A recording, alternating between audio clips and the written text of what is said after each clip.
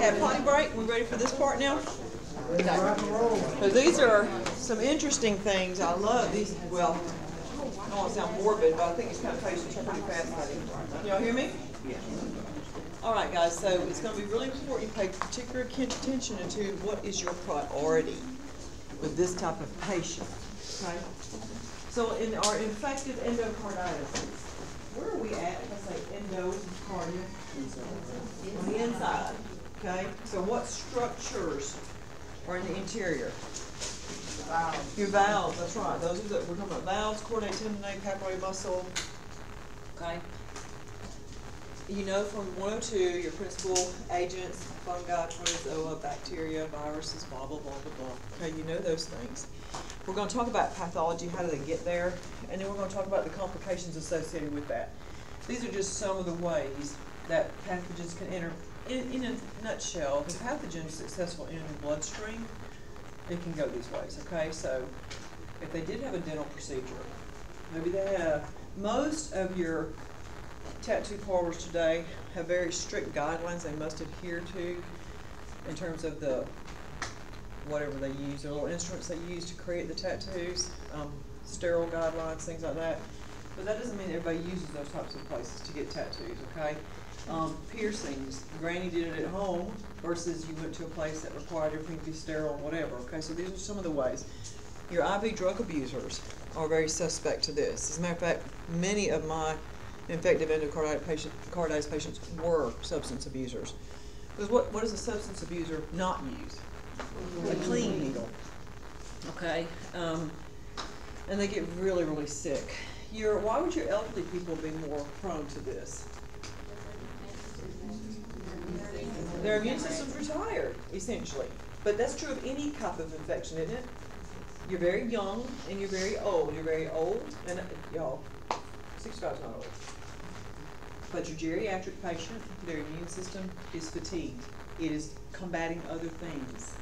Okay, you're very young, haven't built up enough immunity. Okay, so they're always the two ends of the spectrum that'll be more vulnerable. Anytime we've had a artificial something in our body, for whatever reason, pathogens tend to like to go there. Okay, so like if they've got an implantable device, not only can the procedure somehow introduce a contaminant, isn't that true of any surgical procedure? Yes. But also the device itself. Like, haven't you ever heard that tuberculosis can actually go to a joint? Y'all heard that? Oh, look at that. Pretty cool stuff. See, this is nerdy stuff, and I love it. Tuberculosis can actually go to a joint that's been replaced, okay?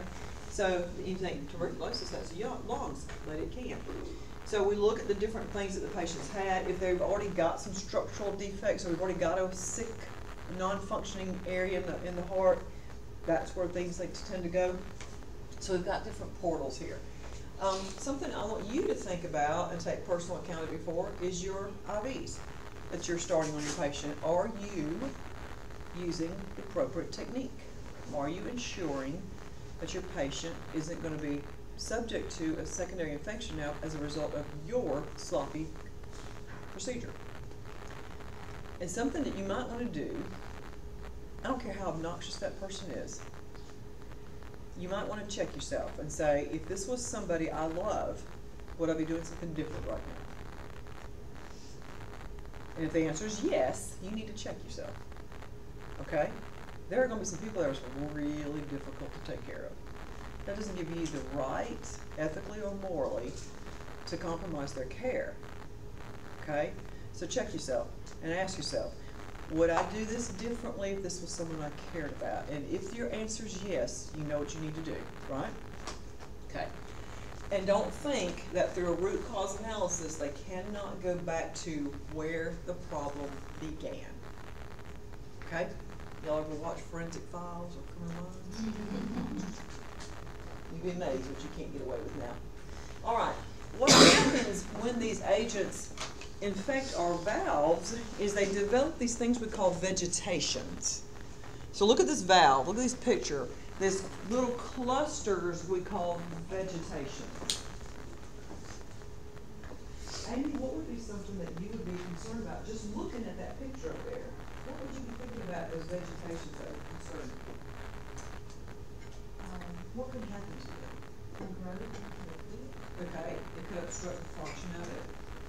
Who else? Anybody? That's right, and how could it create an embolism? Okay, so a thrombus is stationary, an embolus is a traveler. So how can this become an embolus? It breaks off, and what does your body do if you take a foreign substance through the inflammatory process?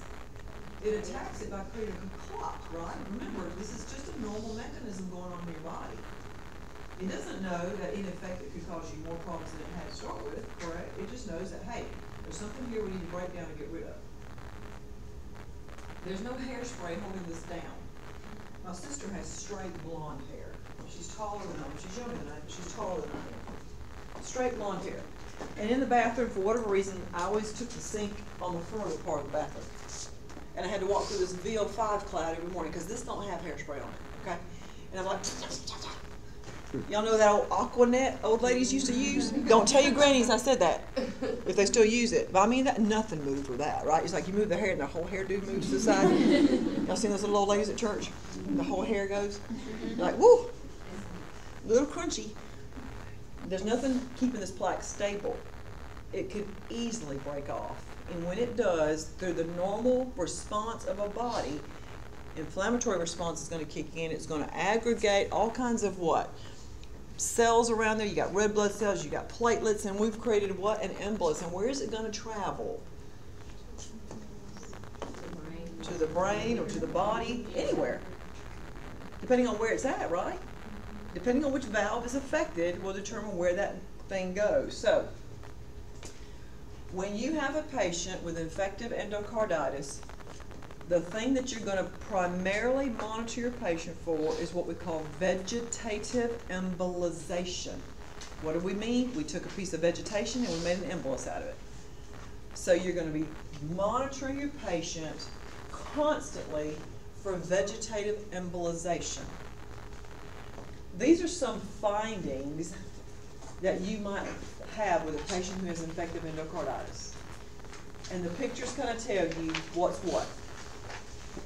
Feet would be expected because we have an inflammatory response, correct? Okay.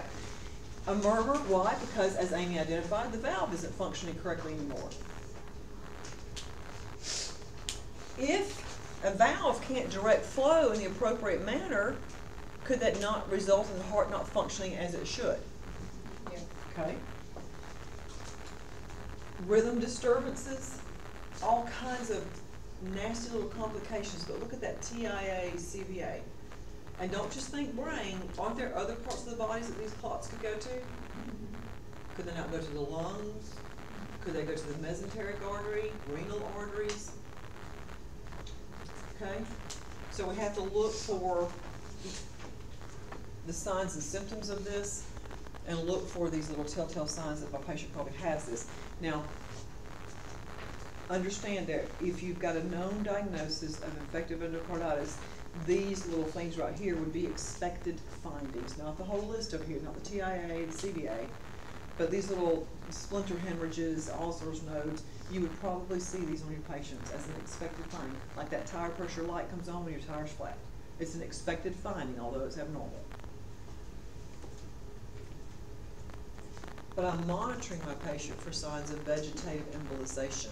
Signs that, oh, something has broken off, and now we've got clots in the arterial space feeding something. Let's just give you a little picture of what it looks like.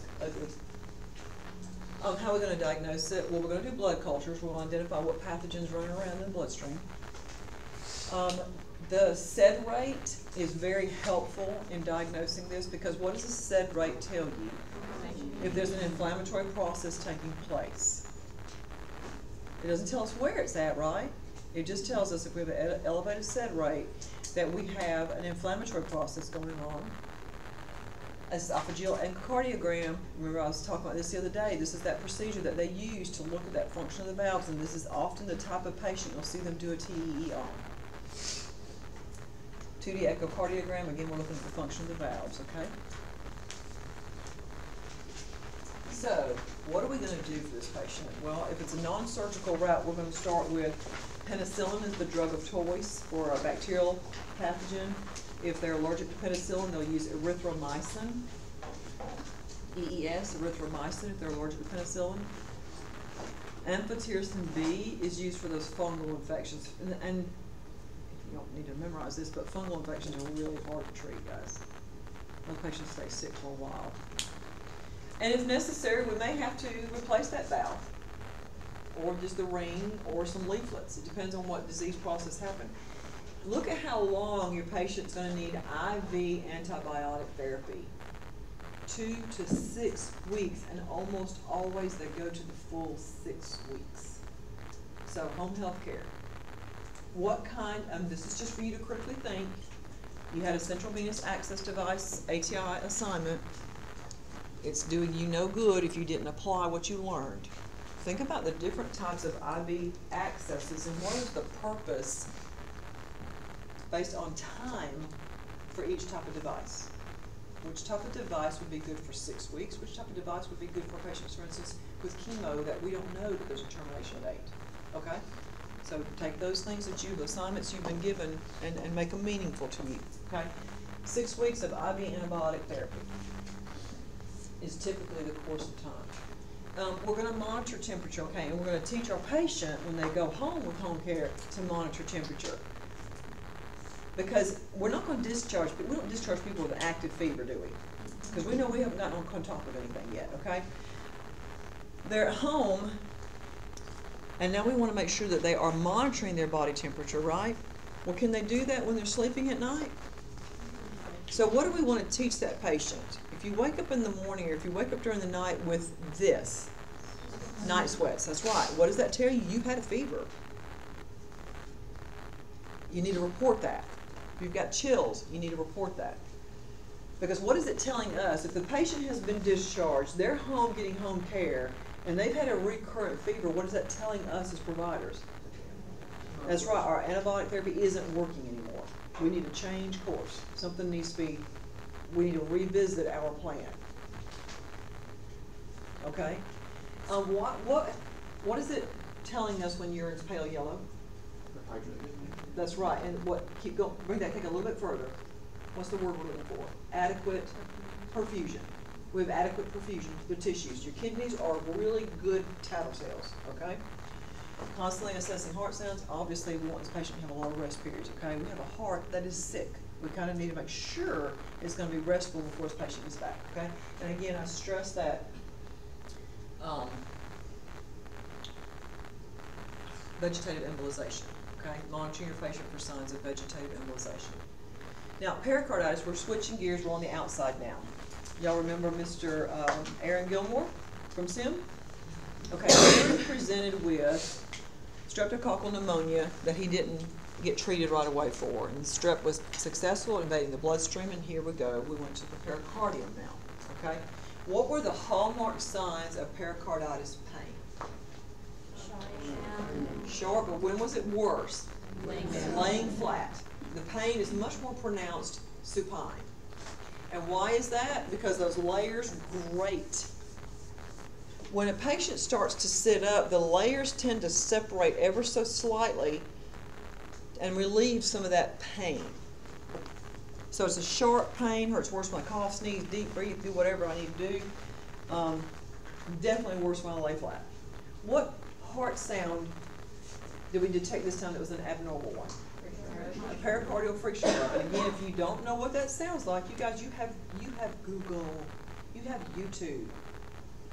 You don't have to rely on an actual clinical experience to hear one to know. Okay, now let's look at where it's at. First, let's talk about some other things that can cause that, not just like a strep infection, but we've got some other things. If a patient has malignancies, we can cause an inflammatory process. And a heart attack itself, isn't that going to include the inflammatory process as the heart muscle heals? Mm-hmm. Okay.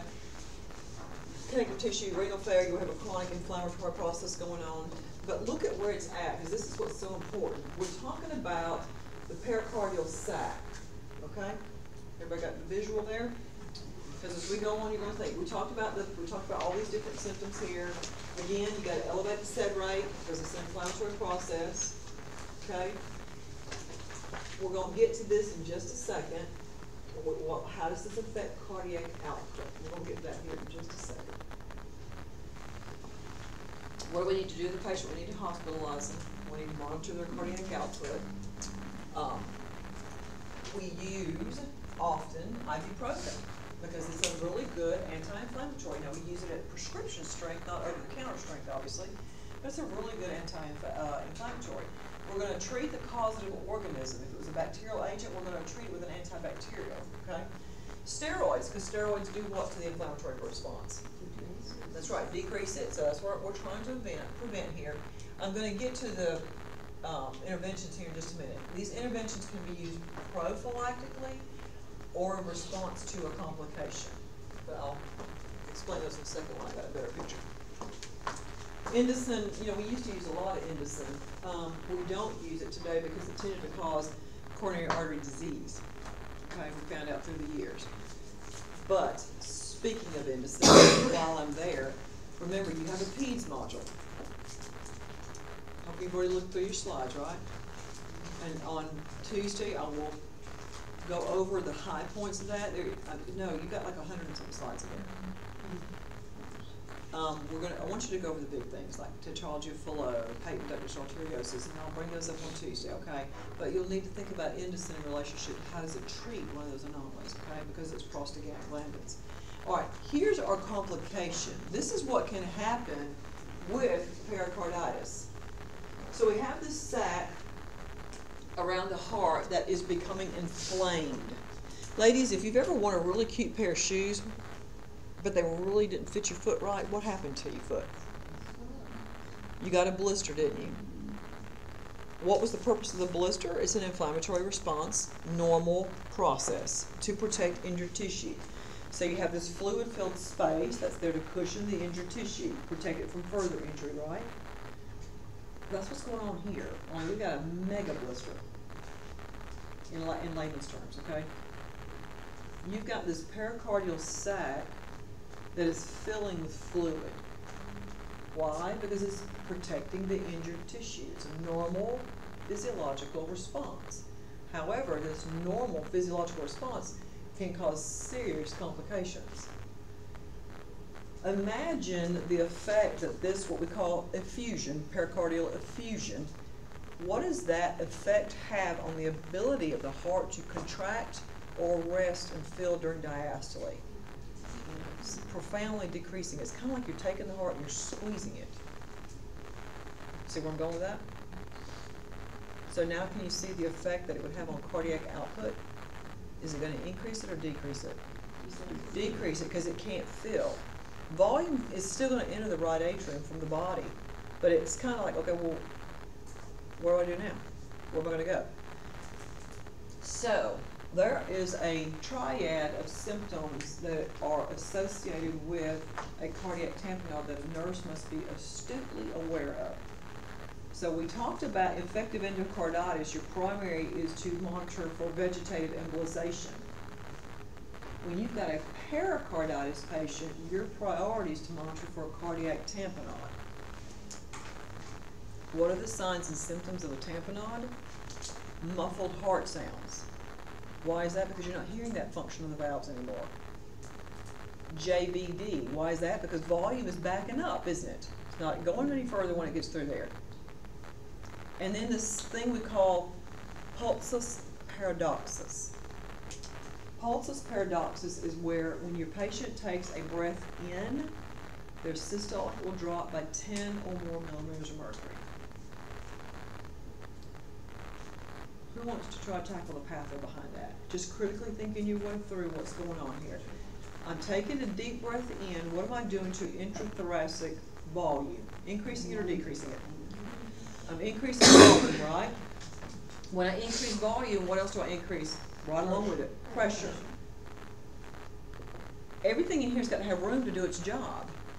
If I've got a pericardial effusion, which is already compromising the ability of the heart to fill during diastole, and now I've increased the pressure in that chest cavity, haven't I further reduced the ability of the heart to fill? Patient exhales, blood pressure goes back. Y'all see that phenomenon? Okay, that's called pulsus paradoxus. So if we have JVD, muffled heart sounds, pulsus paradoxus, you've got a tamponade. What's the next thing you're going to do? The very next thing, call. Don't be blowing the nasal cannula out the yin yang. You're not going to help them. I'm not telling you that we're not going to do that. I'm telling you your priority is what? Contact the provider. Your patient's going to die if you don't. Because what they need, you can't do. Okay? The only way you're going to know muffled heart sounds are there is to do what? Reassess, reassess, reassess. Do I need a reason to reassess a patient with pericarditis, or don't I know every time I walk in this room I'm going to lay that stethoscope on their chest? Nobody had to tell me that, right? Because I'm concerned about this. And if I can't hear heart sounds, am I going to go out there and get my friend and say, hey, come here, can you hear these? No, you heard them a while ago, and they're there right now, or they're very muffled now. I don't need anybody else to confirm that. I know what I heard earlier. I know what I'm not hearing now, okay? So don't waste your patient's time. I'm going to get it to you, because what they need is a pericardial window or a pericardial centesis, which is this.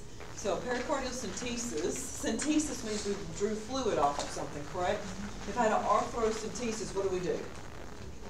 Drew fluid off of a joint, okay? If I had a paracentesis, we drew fluid off the belly. Thoracentesis, we drew fluid off the pleural space. Now I'm doing a pericardial centesis, we're drawing fluid off of the pericardial sac. You can't do that, can you? The provider's got to do that. They may do a pericardial window, which is where they peel back part of that pericardium and let it lay open. Take it off, peel it open. Okay?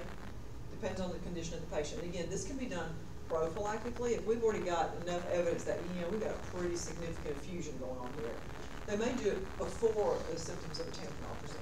Okay? It's like it's earlier on a prophylactic basis. But this can also be done as an emergent basis. Okay? So I know what I'm monitoring my patient for who has pericarditis. I know what my priorities are, okay? Now some of these itises are going to blend over, because at the end of the day, if we've affected this part of the heart or this part of the heart, these are the common things you might see, right? So if I'm talking about carditis, what's inflamed? Everything.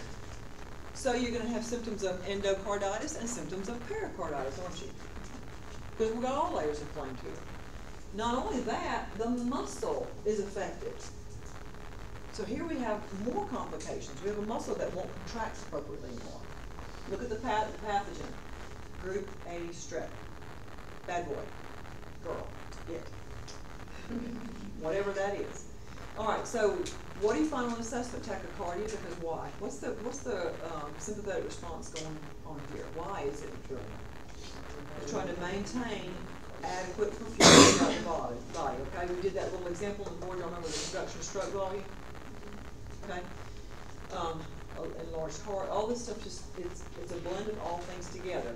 Don't worry about Aschoff's nodules. You see those on an autopsy. Okay. What can we do to prevent this?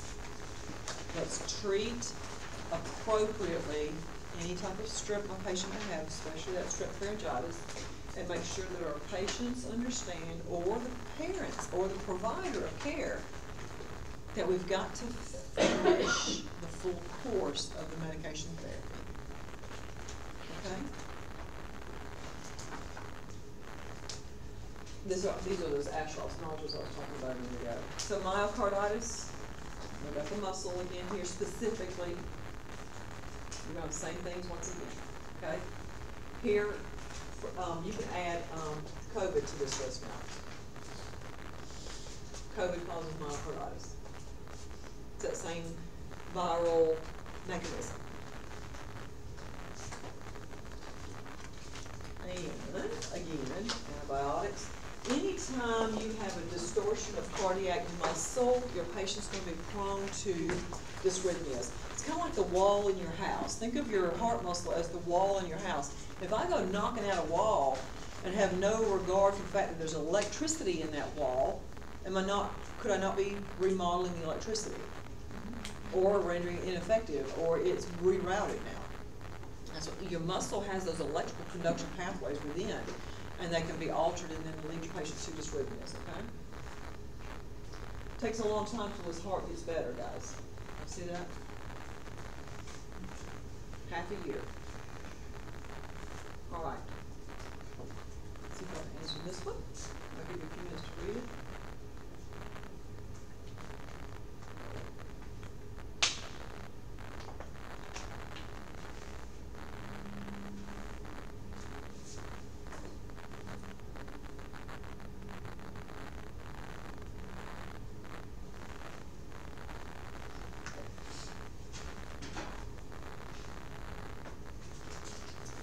Time to read it? Okay. Which one do you think you need to, which one's the most important thing? A. Is B correct? No. B is false because it says after, okay? Monitoring a patient's pulse rate does them no good, does it? I mean, really is not of any use in this setting, okay? But A is very important, okay? All right, these are some of my favorites. I think these are so cool. Cardiomyopathies, and we're going to talk about them, and I'm going to constantly refer back to this image so that you can see the differences in the structure of the heart. So we've got our normal heart up here, and we've got these three disorders that we're going to talk about down here, okay? So, dilated is the one you're going to see most commonly in your healthcare setting. Your primary patient, and y'all please understand, don't label people. Okay, don't label people. Don't say, well, they're so-and-so, so they got to have such and such. That's not true. But commonly, your dilated cardiomyopathy patient is your alcoholic. Not always. So make sure you don't label people. That's not cool. But commonly, this is your alcoholic. It can also occur, though, at any point in time during pregnancy.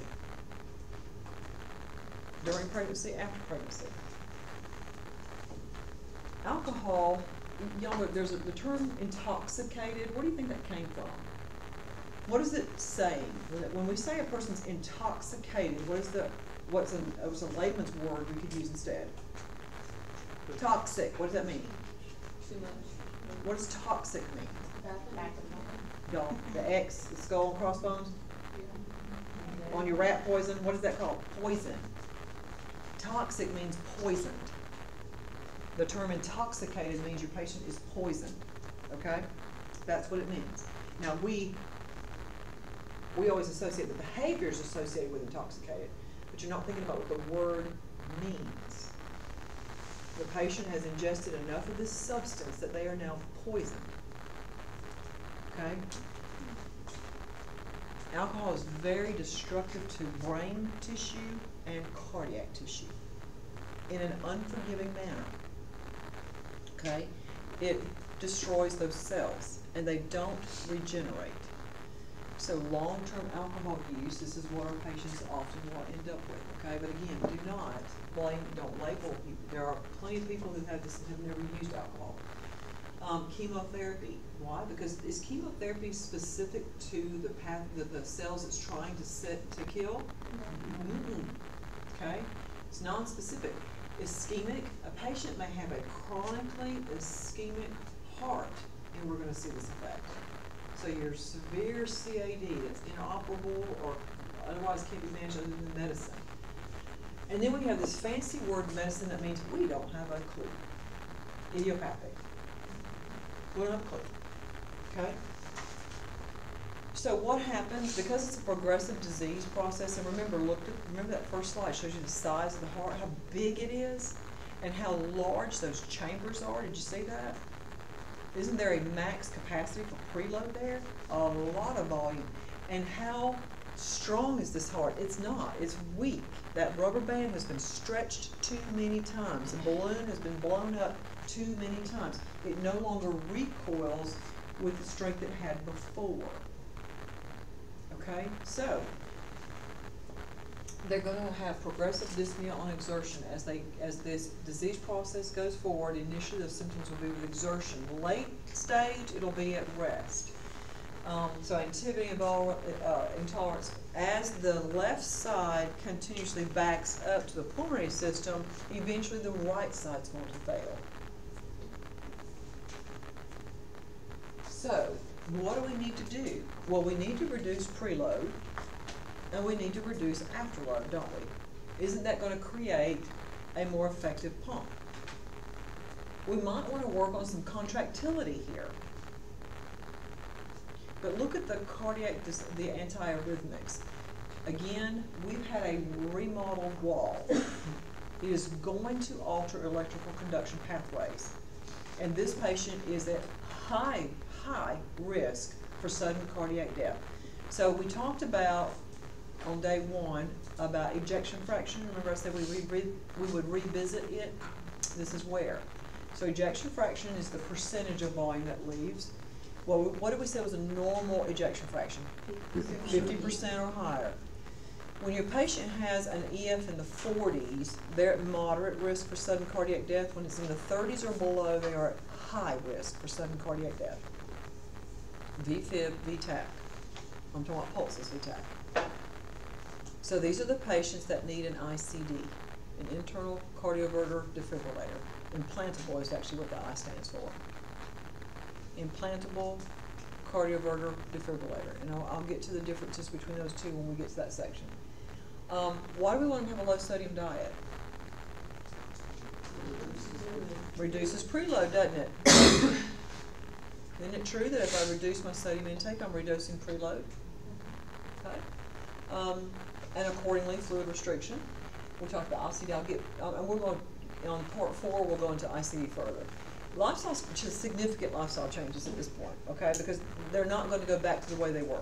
This is a progressive disorder, and it's not going to get better. It's only going to get worse, and eventually, potentially, a heart transplant. And again, this is why it's important that you know what normals are.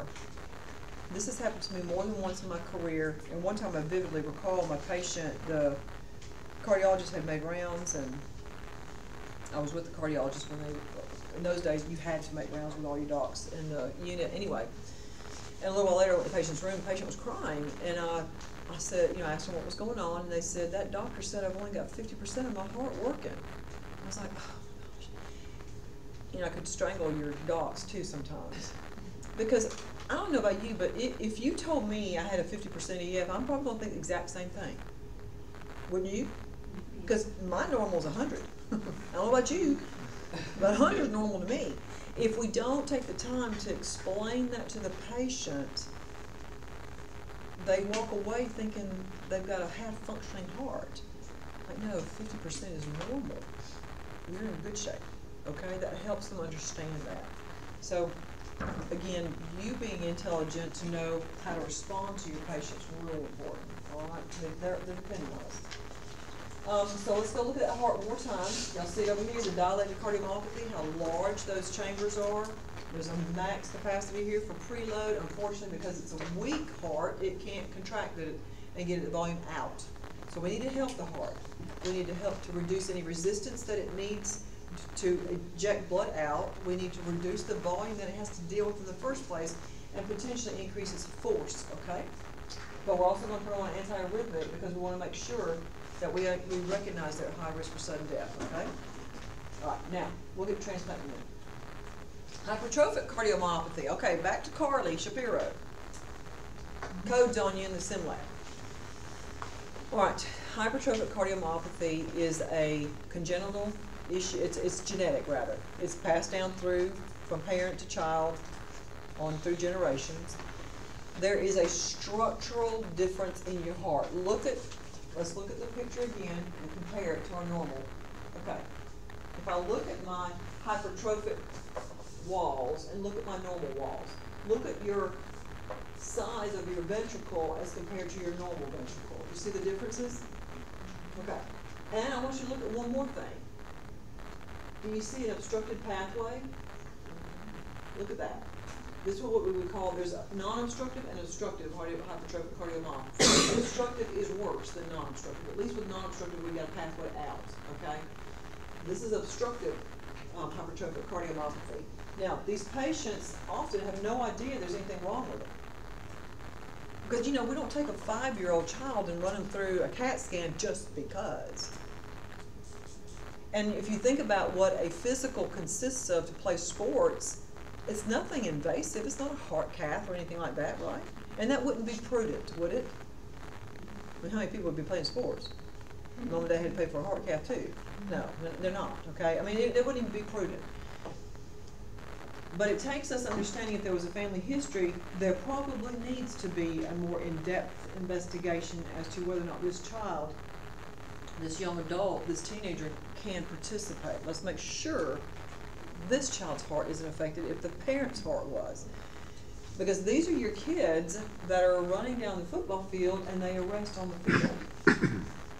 These are those kids that are playing basketball and they code on the court. They're running track and they arrest because they've just gone into VFib or VTAC without a pulse. VTAC, remember VTAC can have a pulse, guys, okay? But they're not walking around shopping in Walmart looking at you having a conversation. VTAC with a pulse is the color of your table. And they don't feel good and they are hypotensive, okay? It's not like they're all walkie-talkie.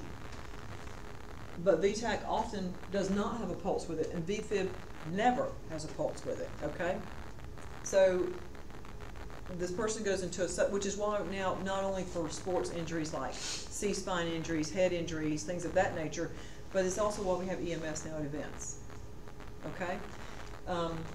My youngest was 19 years old, not my youngest child, my youngest patient with this was 19 when I took care of her. She coded walking across her high school stage at graduation.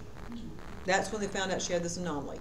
Just that little excitement of, oh, I hope my family doesn't embarrass me, make a fool out of me, going across this stage, and everybody's looking at me, and I'm about to get my diploma, coded on the stage. Thank goodness, because of modern days, EMS was at her graduation, and we're able to defibrillate her very promptly, and she now is at ICD. Now that was quite some time ago, so she's probably a young adult now. But she was 19, and she did not have any idea she had this disorder, nor did her family, okay? So what happens is, and you can see you've got this small little ventricle, and on top of that is stiff. It's non-compliant. So we have a contractile issue and a diastolic issue. And what results in that, with this remodeled myocardium, we've changed the walls in our house, electrical conduction pathways are altered, and the function of the muscle is altered. So, talked about all this syncope. If they're exerting themselves and you've got this ventricle that's not allowing for adequate preload and it doesn't contract appropriately, they have a high tendency to pass out with the least little bit of exertion, okay, as this progresses. Very pronounced ventricular dysrhythmias. So what are we going to do? We're going to slow the heart down. Isn't that going to decrease oxygen consumption? Isn't that going to allow for more filling time?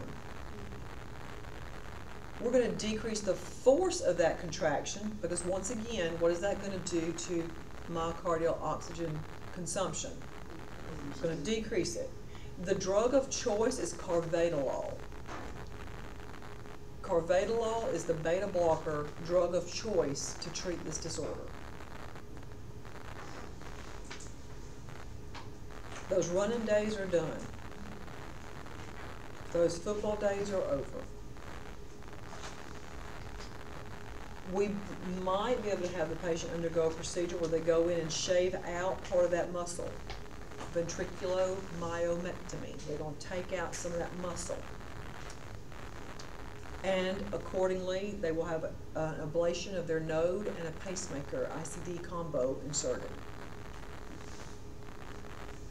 Why would I want this patient to avoid dehydration? Because it reduces volume, which is reducing what? Preload. And we already identified we have a problem with that in the first place, don't we? Okay? Now, restrictive myocarditis, let me go back to this one, endocarditis. Endocarditis. Okay, so restrictive, you see this one right here, cardiomyopathy, the one on the far right. If you look at it carefully, it looks more like a V than a U. You see what I'm talking about? A little more like a V than a U. You have this a similar effect. The walls aren't that much bigger than your others. This is a rare disorder. It typically occurs with your older population. And it results in those stiff ventricles again. However, the treatment for this one's going to be a little bit different. Things like sarcoidosis can cause this.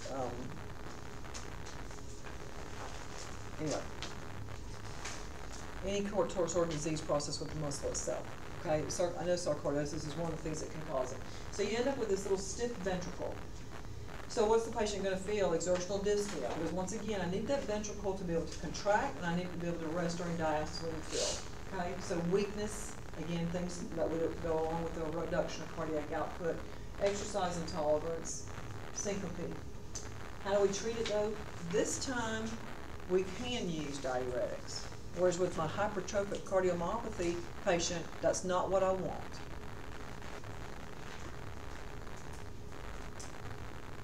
Because of the stiff ventricle,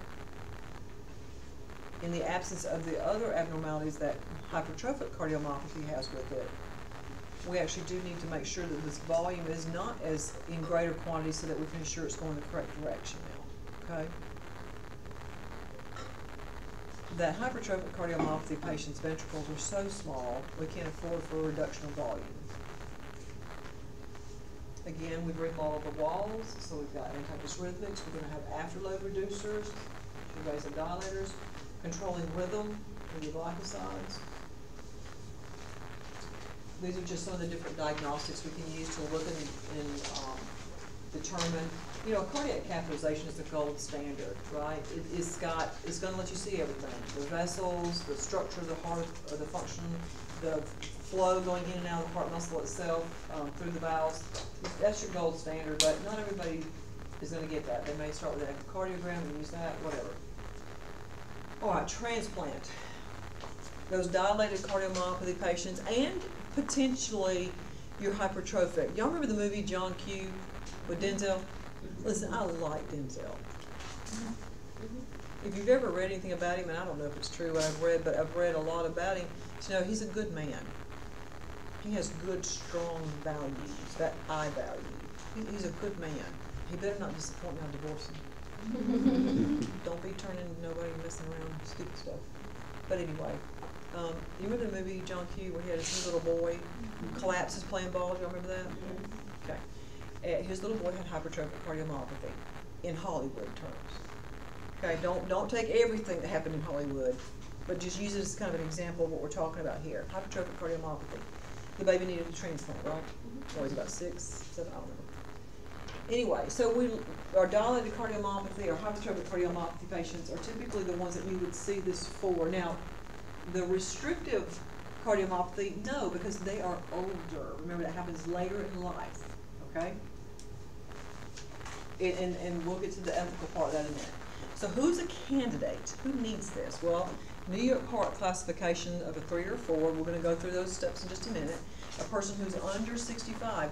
Y'all, it may sound cruel, but it is the reality of where we're at with the decision-making process. If I've got a 5-year-old versus a 70-year-old, it's not ethically responsible to give that heart to this 70-year-old who has lived, as opposed to this 5-year-old that has a lot of life ahead of them, okay? Not to mention the comorbidities that 70-year-old's going to have that this 5-year-old does not. There's a lot of logistics into who gets it. Where are we going to go with that? They cannot be currently using any substances. So remember my alcoholic? We're not going to give you a heart if you're continuing to abuse these substances. So what they do is they do random screens when that person's on the list.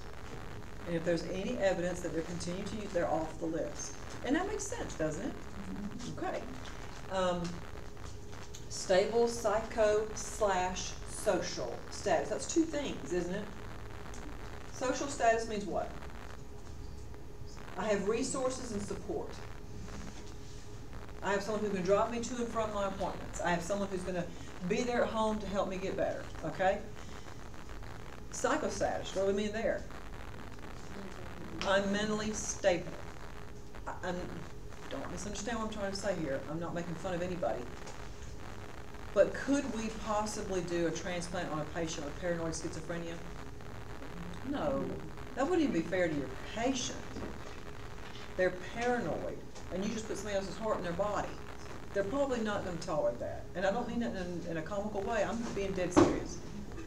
A stable psychological status, a stable social status. Okay, so we're looking at the support system the patient has, and we're looking at their psychological well-being. Talked about that. Obviously, if they've got an active infection going on, or like if your cardiac patient has severe pulmonary disease, they're not gonna be a candidate for a transplant. One of the two systems has got to be working right, or they're not gonna survive the procedure. Okay, so there are a lot of different thought goes behind who's going to get this. I don't want you to memorize this. I just want you to think through it, and then you can do it, and you'll have it in your brain forever. In a nutshell, a class 1 patient doesn't even know there's anything wrong with them. They're asymptomatic at rest. They're asymptomatic with normal activity. Only strenuous activity causes them any exertional dyspnea. Well, doesn't it you? Does me. Okay, so in other words, good to go. Your class 2 patient, what separates them from class 1? Now when do they begin having symptoms? With normal physical activity. So looky here.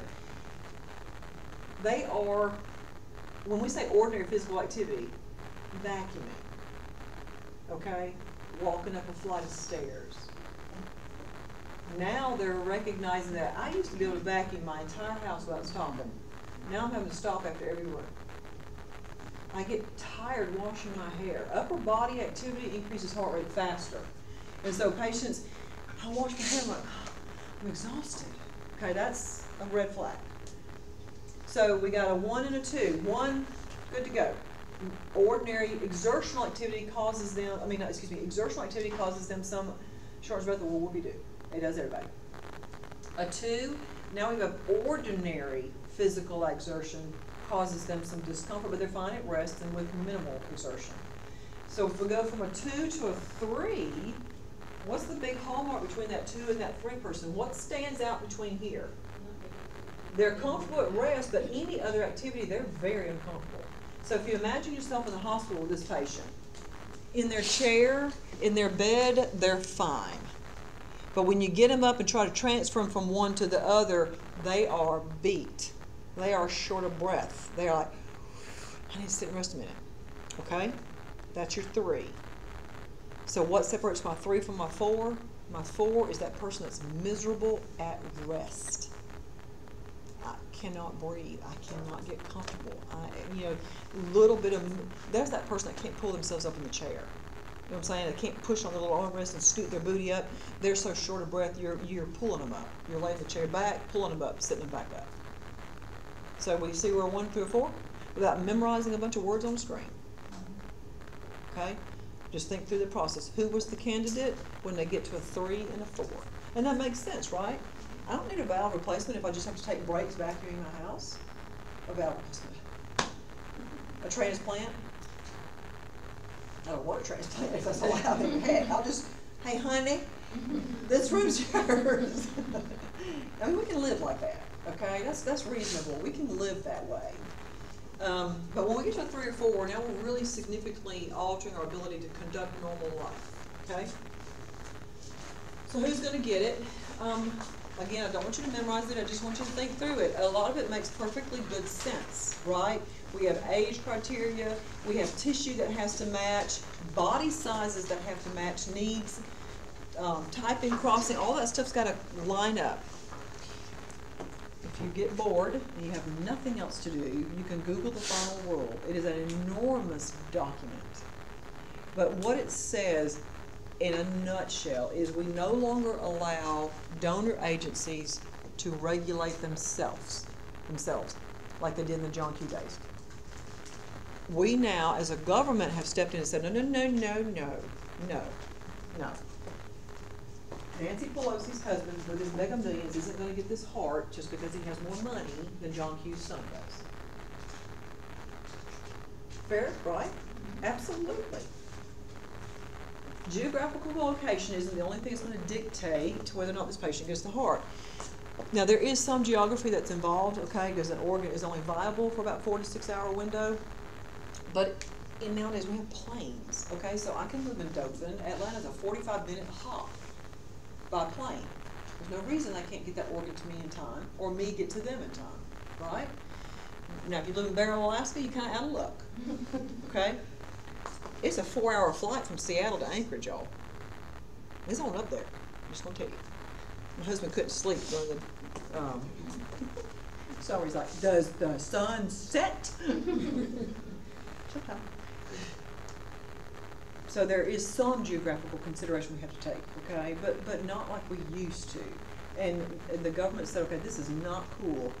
You are giving this to the people who pay you the best. That is not cool. We need to look instead who's the best match and has the greatest need for this organ. That's who needs to get this organ, okay? And that's what all that means. I'm not going to test you on anti-rejection drugs and all that. You had that in 201, and we're not even going to revisit that now. But I need you to understand what this patient's going to be on, okay? The old heart is not completely removed. Often, the posterior wall remains intact, and they anastomose the new heart to that posterior wall. What does that result in? Frequently, 2 P waves on your monitor. Old SA node, new SA node. However, this is so important for you to understand. I talked about all this, yeah. This is so important for you to understand. This new heart is not innervated, it is denervated. What does that mean? It's not innervated, it is denervated. Those nerve endings are not going to respond to sympathetic stimulation. They're not connected. They're denervated. If something's innervated, innervated, it's all connected. Everything's responding neurologically in terms of cell function, neural cell function, okay? Not neural cell, synapses, things that's the word I'm looking for. Those cells, they have to attach and make a little synapse and make something contract and move, etc., and respond with heart rate. It's not going to happen now. So what does that mean to me as a nurse? That means I need to recognize that when you and I get up in the morning and we sit on the edge of the bed, our heart rate's already going up. Because sympathetic stimulation says, okay, they've changed their position, we got to make sure blood gets shunted to the brain. So we got to go a little bit faster, and we got to have a little more force. Oh, they're standing up. Okay, now we got to get those legs, those muscles in action, have adequate venous return, because we got to get blood to the brain. Thank goodness all this works without me having to think about it, right? And it works through a system we call sympathetic stimulation. This isn't going to happen for my patient here, so what do I need to teach them? Change position slowly. If they start to go out for a walk, they need to give themselves longer time to warm up. Will they feel chest pain? No. So they can have an MI and never know it. So what do I need to tell them? What are the signs and symptoms of a sequel or associated with MI? Nausea, diuresis, vomiting. Not diaphoresis. It's also connected. But the nausea, the shortness of breath, the vomiting. They're going to need to be on all those immunosuppressant agents, all those agents that will help prevent a rejection. I'm not testing on that, okay? You know that. If they've got another person's organ, they're going to have drugs to make sure they don't reject it. Pacemakers often used on these patients. They usually do go ahead and ablate both nodes and insert a pacer. Now, because it's a real heart, that doesn't mean it's going to survive forever either. And many times they will go back to at least a 1 or a 2 within a few years, but it's a natural tissue, okay? And if there's a physiological problem like atherosclerosis or chronic hypertension, etc., like that, then it can still make this heart sick too, okay? Don't worry about how long they live. I had one, I ran into him at Lotus probably about 3 summers ago now.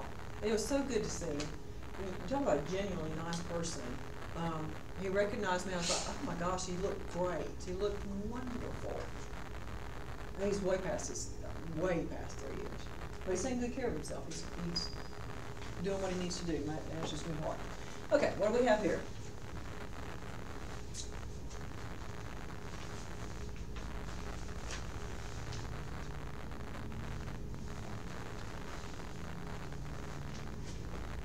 Which one is it, guys? It's A.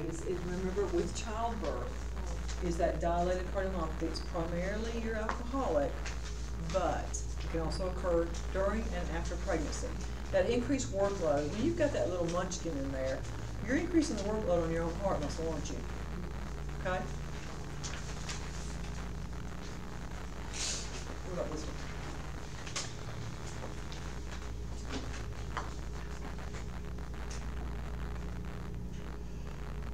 Especially dilated. Especially dilated.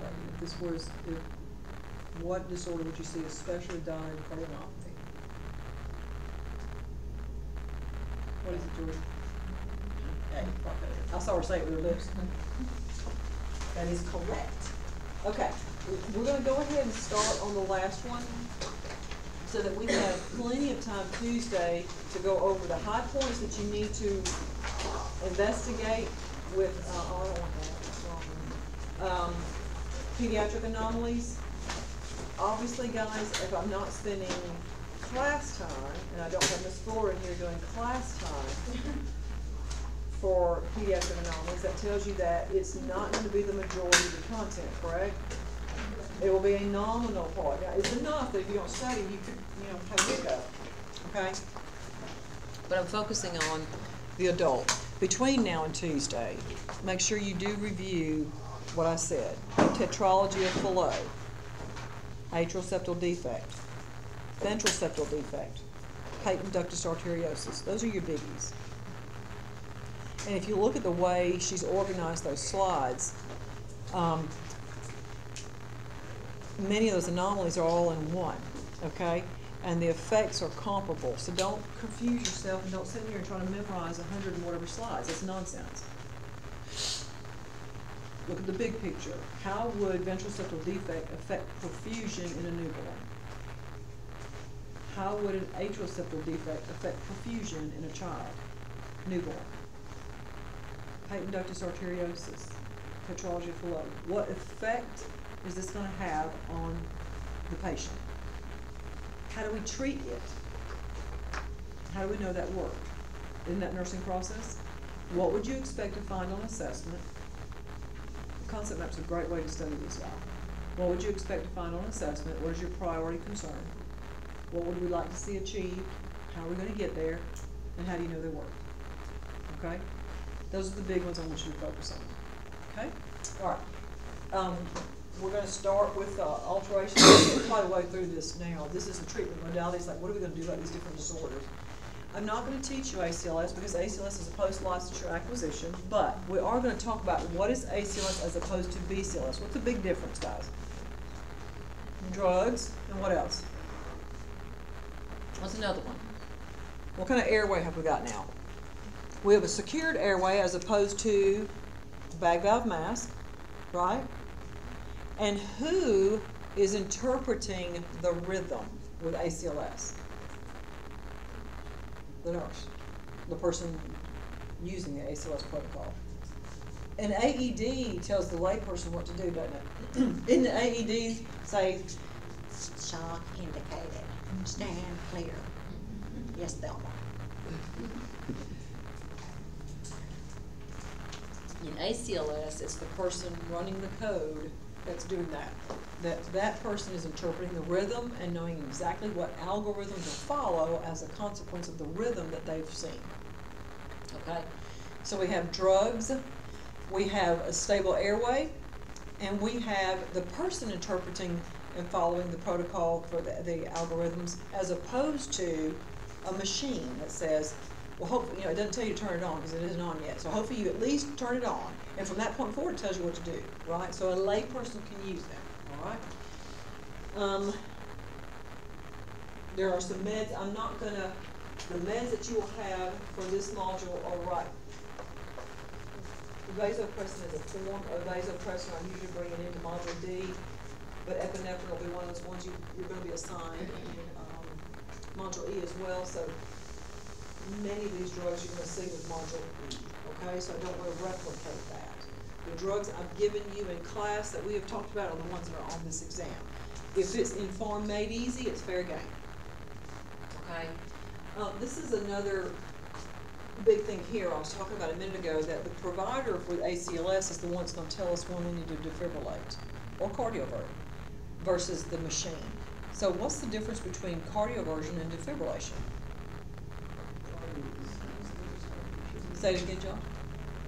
we're going to be like stopping and restarting circulation. Okay, essentially, but defibrillation is also going to do that. So what's the key difference between the two? Cardioversion still has a pulse. Okay, so when we cardiovert, even the ACLS person has to have medicine at bedside. Okay, and I'm not trying to sound morbid here, but if a patient doesn't have a pulse, it can't get any worse. So, per ACLS guidelines, I don't have to have a doctor at bedside for me to defibrillate. We can't get deader. We are dead. And I don't mean it morbidly, I'm just saying, seriously. They already don't have a pulse, it can't get any worse than this. Cardioversion, because you can get worse, we can have a complication, is you cannot shock by the presence of a physician at bedside. Cardioversion syncs with the upstroke of an R wave, so the device will detect that upstroke of an R wave to synchronize that shock, whereas defibrillation doesn't care where it hits on the waveform. It'll shock when you hit shock, it shocks right then. With cardioversion, when you hit shock, there's going to be a delay because it's waiting till it reads the appropriate time to deliver that shock. Okay? So cardioversion, your patient still has a pulse. So it might be AFib with RVR, due onset, and patient's very hemodynamically unstable. It could be VTAC with a pulse. Defibrillation is VFib or VTAC without a pulse. That's it. Why would I not shock asystole? Because what Josh was saying just a minute ago, the purpose of a shock, whether it's delivered through cardioversion or through defibrillation, is to stop the nonsense and let normal behavior ensue. Kind of like, my husband hates when I turn on Turner Classic Movies. The minute he sees black and white, he won't even visit to see if it's a good movie. He's like, oh, I'm like, listen, it's a good movie. It's like, no, it's not. But I agree with him when it gets to those little old hysterical women that, I'm like, pick up the knife, bozo. Can't stand it. What do we do to hysterical women in those days? What did they do when they were slapped? Other than fix their lipstick, what did they do? That's shock and awe. Did you just do that? And normal behavior followed. Okay? When we shock a myocardium, we're saying, stop the nonsense. Get your act together. So you're going to see nothing for a moment after the shock's delivered, a little short pause, and then you hold your breath and you hope that a normal mechanism is going to pick back up. That's what we're doing. Okay, so regardless if it's cardioversion or defibrillation, we're stopping the nonsense completely, hoping that normal behavior is going to return. That's what we're doing. Okay? We're shocking the hysterical chick. All right. So remember, I also told you when you have a person come in under an arrest situation, regardless of their age, until we find out what's caused it, it's likely that they're going to do this again. So we got to quickly go down this pathway. Okay, what caused this? What went wrong? So we've got the 5 H's and 5 T's. You do not need to memorize them. I want you to understand and look at them. These are the things that we quickly rule out because these are common causes of an arrest situation. In a child, what's the most common cause of an arrest? Which system? Is it respiratory or cardiovascular? Respiratory. Okay, in an adult, it's typically cardiovascular. All right. Bypass. This is one of the things we can do for a patient with severe coronary artery disease. I know in 202 y'all go up through angioplasty. Bypass surgery is something we can do. We've got a patient who has severe coronary artery disease and they're not responding well to medication therapy, or due to the nature of the lesions, we need to be a little more aggressive. Okay? So, what can we use as a graft? You've got your right internal mammary and your left internal mammary arteries that make really great grafts. The LIMA, L-I-M-A, left internal mammary artery, is often used. I would say probably 90% of the time you're going to see the LIMA graft used. It's arterial by nature, and what we're bypassing is an artery, right? So it's great that we have an artery bypass another artery. It's right there on the chest wall already, so nothing dies when we take it away. There's enough vasculature there to feed that chest wall, and it makes a wonderful graft. Otherwise, we used to use radial arteries. We don't use them anymore. You would see a patient, and you might still see them in the healthcare setting today, they would have an incision down the entire length of their arm. where they harvested the radial artery. The hand didn't die, nothing suffered here, because you have an ulnar artery. You can't palpate it, it's deep, but it's there and it fed the hand. But because there could have been some residual weakness, they would use the non-dominant hand, okay? The problem with it, though, and we didn't know till later, is it tended to spasm. Y'all know what I'm saying? Okay, nobody needs an artery spasm, okay, because that's going to alter perfusion. So they don't do those as much anymore. I haven't seen one done in a long time. So then we're left with donor grafts, cryografts, or the patient's own saphenous graft. Used to, and you might still see people today that have these scars, they would go from the groin to the ankle, the entire length of the leg, and take the vein out. Now you can imagine healing was a problem, especially at the knee area and the groin area. This is a moist, dark area. Bacteria loves that, and it's hard to heal, and the knee's constantly being mobile. So it was really hard to heal those. Now they do skip incisions, and so you'll see a little 1-inch incision above the ankle and a little 1-inch incision around the lower below the knee, sometimes a little above it. Much better healing, much quicker healing, and they would strip the vein out that way. The problem is with that, though, remember, we're bypassing arteries. Now I have a vein. Will a vein function like an artery? No. Okay, so I'll get to that in a second. I'll get to it right now. Arteries have that smooth muscle action, and they tend to have less likelihood that they're going to occlude. A saphenous graft doesn't last near as long, and they tend to occlude pretty quickly, especially in a patient who continues to smoke. I've seen saphenous grafts occluded within 3 months of bypass surgery for patients who continue to smoke. All right, so lots of responsibilities preoperatively and postoperatively. So we've got to get the patient ready. We're looking at how much time do I have to prepare this patient? Is this an emergent situation, or do I have some time? Are we coming back in a few days for this surgical procedure electively? That's ideal, because then you have time to prepare the patient, prepare them for the environment, all the bells and whistles, all the equipment, all the different disciplines they'll be interacting with. Sometimes you don't, because it's an emergency situation, and you work along the way with them as far as education is concerned. Pain control is imperative. When I tell you that a lack of pain control could cause your patient's death, I am serious. How is it possible that a lack of adequate pain control can lead to my patient's death? Say it again. Okay, keep going. What are you not going to do when you hurt? Okay, I've got my breastbone has been sawed in half, like a horror movie. My chest has been flipped open like a chicken, and then put back together with wire. And you want me to cough? What do you think my answer's going to be? Heck no.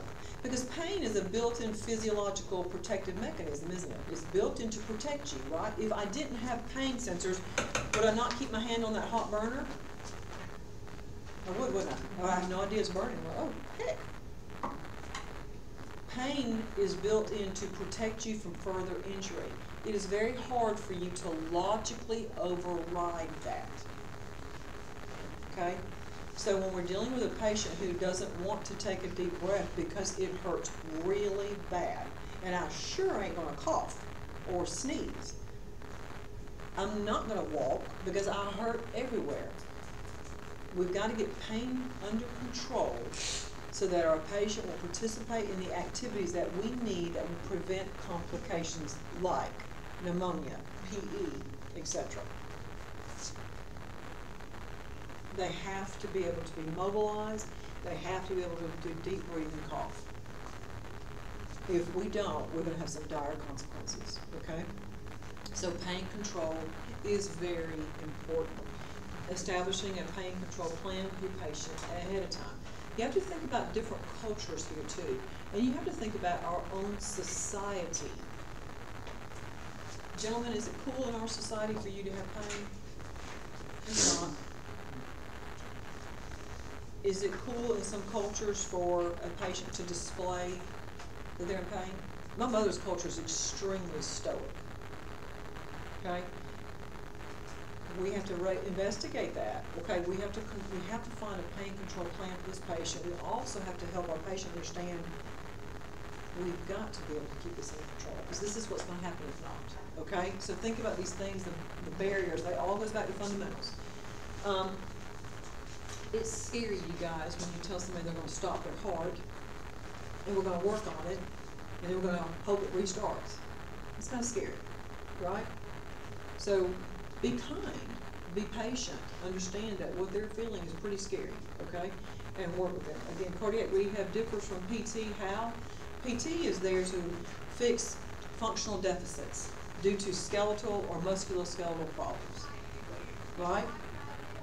Cardiac rehab, we're not talking about musculoskeletal problems here. We're talking about a heart that needs to be rehabilitated. So there's a protocol for how to advance exercise. There's a protocol to watch hemodynamic responses to exercise and how to pace that patient forward. I already talked about bypass machine. Moving on. There's a picture of it. The person who runs this machine is called a perfusionist, whatever that's worth. Moving on. All right, off-pump bypass. I haven't seen these done in quite some time now, and there's a couple of reasons for that. Off-pump bypass was the one situation where we could do bypass surgery on a beating heart. They did not have to stop the heart. But the lesion had to be on the anterior surface, so like the left anterior descending artery, had to be easily accessible, and they couldn't have multiple vesicle disease. But the benefit of it is the patient didn't go off the heart-lung bypass machine. And there were better outcomes. Because, I mean, let's face it, a machine's never going to do the same thing as a human body does. So these patients did tend to have better outcomes. But again, they're not a candidate if they have multiple vessel disease. They're not a candidate if the lesion's on the inferior wall or posterior wall. Moving right along from that. Okay. I had a patient one time ask me, is that artery just going to stick out there like that? Won't something catch on it and pull it? You know, you have to remember how your brain is going to think differently now because you are educated on these matters. Their brain is not going to think that way, which is why you need to let your patient ask questions, because you're not going to anticipate all their questions. Because we know better, but they don't. And we need to make sure they understand that. No. How big is your heart muscle, guys? In layman's explanation, how big is it? Make a fist and look at it. There you go. That's about the size of your heart muscle. Not too much bigger than that.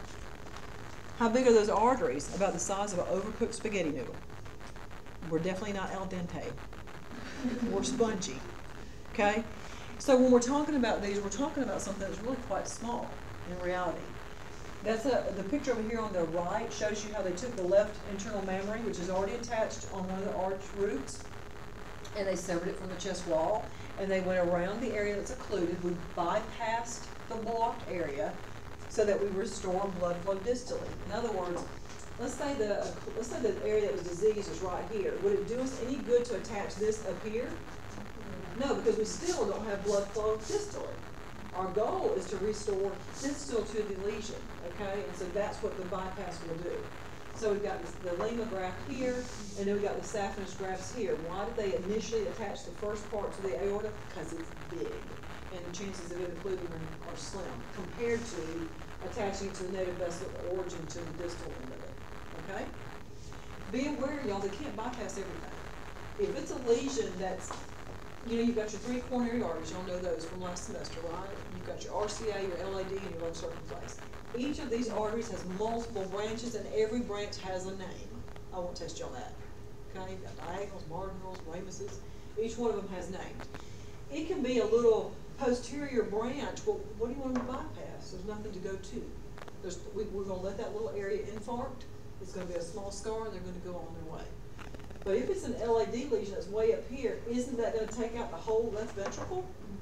Okay, so we gotta fix that. Now, I want to point out this to you right here. You see this little shadow vessel behind here? Y'all see that? That's called the left main. That is, you know, that widowmaker everybody calls the LAD. It's really not the LAD. It is the left main, because the left main is what splits into the left anterior descending and the left circumflex. If that bad boy is occluded, you've lost 2/3 of your heart's blood supply. Y'all see the picture? You see what I'm talking about? If a patient has left main disease, they're gonna get a bypass. Okay? So we got a patient here with left main disease and some RCA disease, and they, even though it's showing you a LAD, they clearly have an LAD lesion too. Okay, everybody okay so far? All right. So what do I need to do? Your immediate post-op period is busy. They don't go to recovery. They don't go to PACU. This patient goes straight from the OR to your intensive care. You're going to be the one continuing to rewarm the patient, monitoring preload, afterload, contractility, the works, rhythm. Rhythm's a real problem. So we got lots of, have you ever seen a CABG patient come back or valve? They've got at least 6 drips going. So you've got 2 CABG module pumps, 3 on each side, at least, okay? Because we've got drugs that are affecting contractility, preload, afterload, insulin drip, rhythm drugs. We've got all kinds of things going on, okay? At least 6 drips on when they come back up. They're intubated, they have a temporary pacemaker, they have a PA catheter, they have chest tubes, may or may not also have a balloon pump. Just little random trivia. At Flowers Hospital, you know that extra large elevator on 3 South? Okay. That was my generation. When we moved cardiovascular care from where it used to be on 3 North to the South Tower, the only way Dr. Plans was going to be okay with moving CB from first floor directly across the OR to the 3rd floor is to ensure him that we would get his patients back to the OR promptly. You guys, you can't fit those patients on a regular elevator. They won't fit. It's a disaster. We needed an elevator big enough to accommodate that. That was the only way to appease Dr. Plant. I love Dr. Plant, y'all. He was a good man. The only way to appease him was to build this elevator large enough to assure him that when we go from this South Tower, we will be back down to the OR in a timely manner. Okay? Because we wanted to combine cardiovascular care, and that's what we did.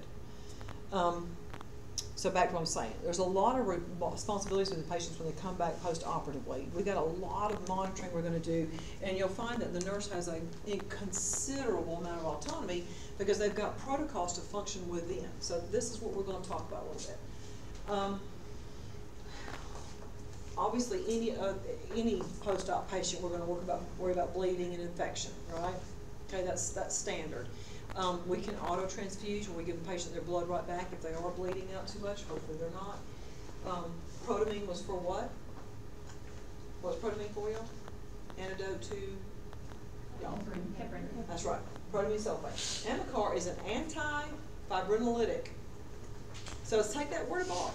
Anti-fibrinolytic. Okay, let's start with the suffix. What is a lytic? What does a lytic do? It breaks something down, right? What does it break down? Well, what's in front of it? In this case, it's fibrin. If I said it was a thrombolytic, what's it breaking down? A thrombus. Okay, now I'm saying it's a fibrinolytic. So it's breaking down fibrin, right? But if we go to the prefix, it says anti. So what is it saying? It's not letting fibrin get broken down. See how that, so we did it? Y'all don't get scared by words like that in class. Don't say, what? Just take it apart. You control it, don't let it control you. So, I got this. I know what lytic means, I know what that means, and I know what that means. So that means it must do this. Okay, anti-fibrinolytic. Because right now, we don't want the patient freely bleeding, right? I don't want something that's going to break down my fibrin. Fibrin's one of those things that helps make a clot. Okay? All right. I'm not testing you on chest tubes until Module B, but I do want you to use critical thinking.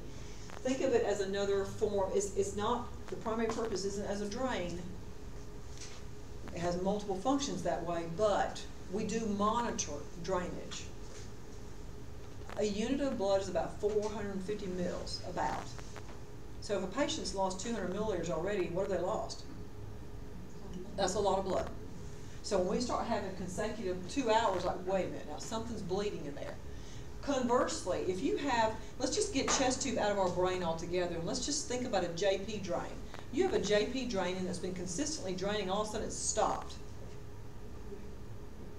That's right, something's clotted off somewhere. That worries me, right? It should. Am I going to ignore it? No, I need to investigate that.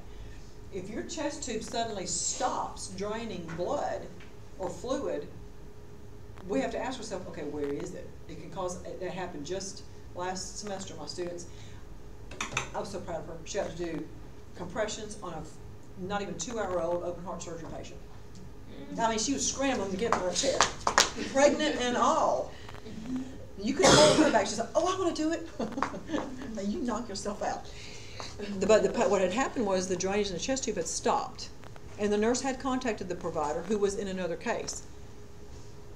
All this blood is filling in the chest cavity. What effect is that going to have on your cardiac output, guys? Why is it decreased? That's right, because of the extra volume in that chest cavity. That's exactly right. Decreases venous return. All this extra pressure created by the extra volume caused a tamponade. Okay? Again, you got to use your critical thinking. But that would be if a patient had a JP drain in their abdomen. I'm worried about, okay, nothing just stops. What's it doing? Where's it at? Okay? And so you use those clinical judgment. Don't get tripped up in, I don't know anything about chest tubes. You do understand drainage. Okay? And that's where I'm going to be as far as testing you. Your priorities. Monitoring for signs of a tamponade. Muffled heart sounds, causes that would contribute to that, like, hey, where's my drainage going? What's going on with this? Why don't I have any chest tube drainage? That's not normal. Muffled heart sounds, JVD, pulse paradoxus, monitoring for that tamponade. Okay, we are very aggressive with these patients because we know the more aggressive we are, the better they're going to be. You do not need to memorize this. I just want to give you a timeline. We want them off the vent in 8, in the chair in 12, and on their feet in 24. Very aggressive. Off, up, up. Because we found that the quicker we mobilize these patients, the better they're going to be. Again, they're going to look at you like you are crazy. Like you want me to do what? Do you not see what I'm attached to? Yeah, we got that. That's what pockets are for, hands are for, arms are for. All I want you to do, hold that pillow, and we'll help you to a standing position. I got all the equipment, chest tubes and all. We're going to go.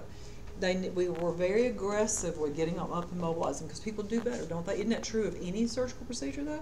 Okay, so it's nothing I have to memorize with a heart patient. Now, neurological complications is another priority here. Because we're dealing with diseased arteries, isn't it possible that a plaque piece from within that artery breaks off? Okay. Your elderly, isn't it true that I can take an elderly patient who is completely lucid during the day, put them in an environment that's new to them, and they're still lucid during the day, but night comes and what the heck? Right? Morning comes and they're back to their sweet little self. Okay, isn't that normal anyway? Okay, so with our elderly patients, we really want to watch that, okay? They're more subject to the neurological complications as well. My American grandmother never woke up after her valve replacement. She had a massive intra-aux stroke and never woke up. They're more suspect to these things, okay? Post-pericardiotomy delirium often occurs with your addicts, and we didn't know they were addicts. Okay, so when we're querying our patient on their substance use, your professional approach matters, doesn't it? We're not here to judge them, and we're certainly not going to be making a ring-a-ding-a-dingy to the Dothan Police Department. They need to know that, don't they? I'm not ethically allowed to do that. If you're here and you're not a citizen of the United States, I'm not allowed to report you. Correct? Because it's none of my business. I'm not here to judge you. I'm here to take care of you. Right?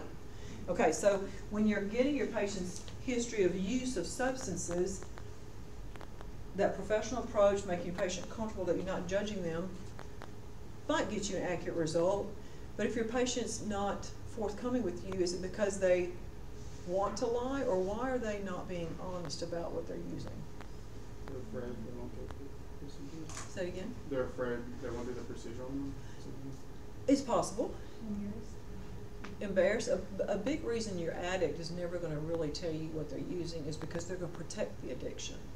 Okay? And that's natural. I want you, again, to understand the receptors of the brain have been altered. So, as much as I love you guys, and I do, I love my students and I care about you, if there's one little molecule of oxygen left in this room and it's this corner, you're going to have to fight me to get it. Because I'm going to be scrambling all over y'all. I want that last molecule. That's normal physiological built-in survival, isn't it? That's why people who go out there and rescue people in the ocean who aren't trained often end up drowning themselves, right? Because even though you're trying to rescue this other person, their fight or flight's kicked in so bad that now they're drowning you. My husband, I saw a young man got rescued just this weekend. Did I tell you that? I told my clinical group, didn't I? Yeah, I told y'all. Young boy got into the no swimming zone area where the red flags were, and we watched him. My husband said, "Who he is making nowhere. He was swimming and going nowhere." And that lifeguard was on it, and he right on that board. You know, but very well trained, and stayed on the opposite end of the boogie board. And the boy got on. He was about, I don't know, a preteen, 12, 14, somewhere around there. And he got him safely over the side. But an untrained person's not going to know how to handle that, okay? And they end up drowning themselves. So, well, my point is, fight or flight kicks in. Your intrinsic drive to survive is going to override everything. Your addict sees that substance, their brain does, as that last molecule of oxygen in the room. You have to understand that, okay? So don't judge them. Don't say, is it cool? So I'm talking to Jay's spouse, and Jay's spouse says, "I only drink about a drink a night." Can I go to Jay and say, "Hey, what do they really drink?" Can I do that? Absolutely not. Now, he may come to me and say, "Look, I know my partner, wife said I drink this much, that she drinks this much, he drinks this much, but this is what they really consume." I can document that, can I? I didn't solicit it.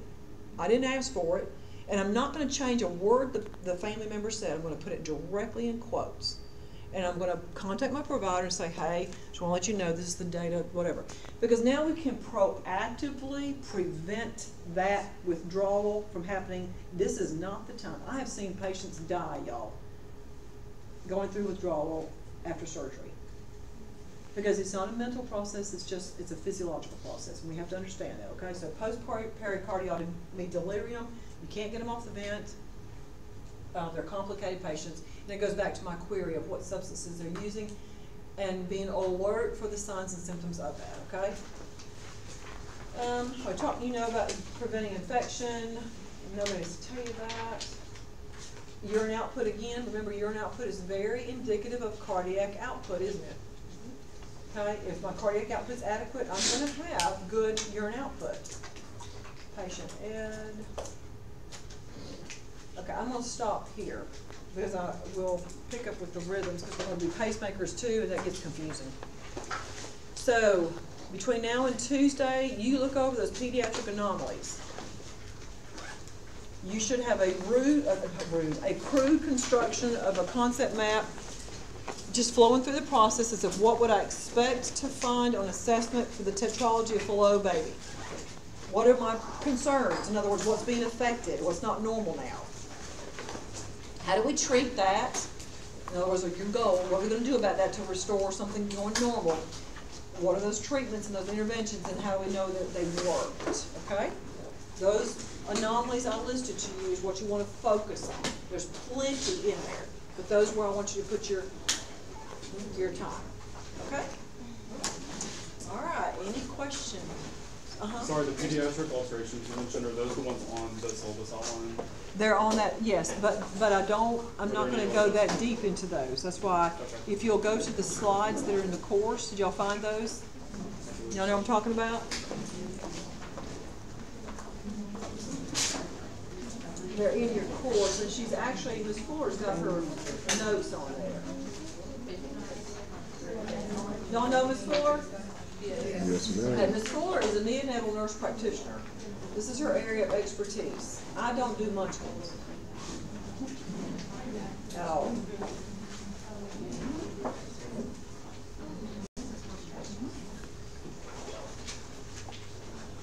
Ms. Fuller created these slides for you. I've taken care of pediatric patients, but that's not my thing.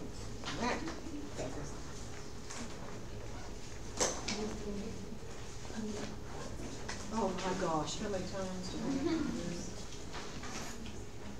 It's like the FBI database.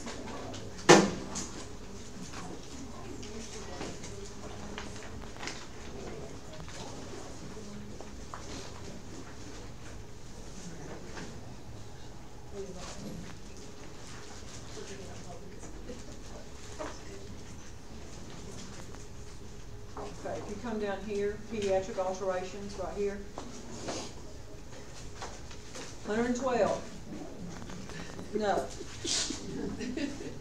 Okay, but she does have them broken down, like I said, I told you what I want you to focus on. Congenital heart disease, we're gonna move right on, I'm just talking about incidences and whatever. She just wants you to understand how blood flow through the heart is for a baby different. So little Munchkin's born, and then after birth, that's just for going back to, here goes that ductus. Okay, so she's going to normal function here. And then down here is when you're going to start having your little problems, okay? Okay, so you'll look through until you get to, bing, patent ductus arteriosus. But you had to remember, you guys, you have to understand normal in order to understand abnormal, which is why she's got those review there for you before, okay? And just scroll through. All of her notes are here. In other words, everything she would have said out loud. Okay? All right, guys. I will see you Tuesday. You're going to do your homework on your drugs. You're going to do your research on thiazide-induced hyperglycemia. You're going to compare and contrast of glutamine and dopamine. Okay? And y'all have a